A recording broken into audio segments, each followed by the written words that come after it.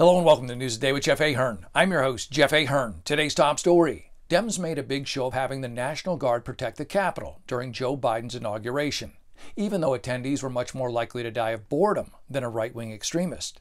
It was the Dems' way of saying, we're in control now. It is ironic that after months of vilifying law enforcement and the National Guard during Democrat insurrections, they now pretend to love them. But their contempt for our military still shows through. After a 12-hour shift of protecting nothing from nobody, Guard members were made to self-park themselves at the Thurgood Marshall Judicial Center parking garage. I guess the courtyard of the Courtyard Marriott was booked. And why name a parking garage after Thurgood Marshall? He at least deserves a walkway.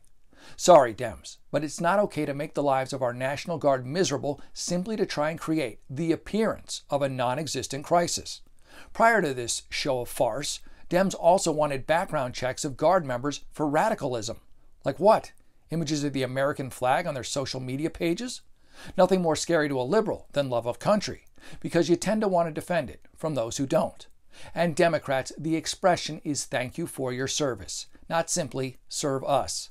Don't confuse them with your clone army, the mainstream media, who are even now carrying out Order 66 on whatever's left of free speech and capitalism.